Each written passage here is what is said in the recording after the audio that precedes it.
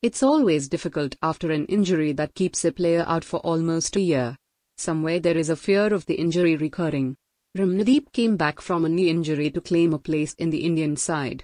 But the goals are yet to come. For someone who has had to miss 2 World Cups with injuries, living with disappointment is just part of the hockey journey. For Ramandeep Singh to come back into the team when none existed at one point of time, shows the man's character and fierce will.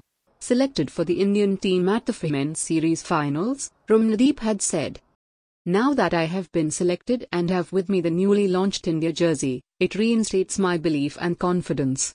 I am excited to play for India again.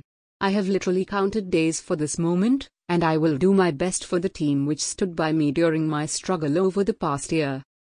Ramandeep was back in the team, but the goals were not coming. He was there in the assists and the main injector for the penalty corners. But a forward loved the goals, and that became a worrying aspect for the man after 3 matches.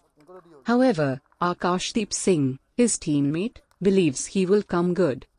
"We have a good understanding both on and off the field.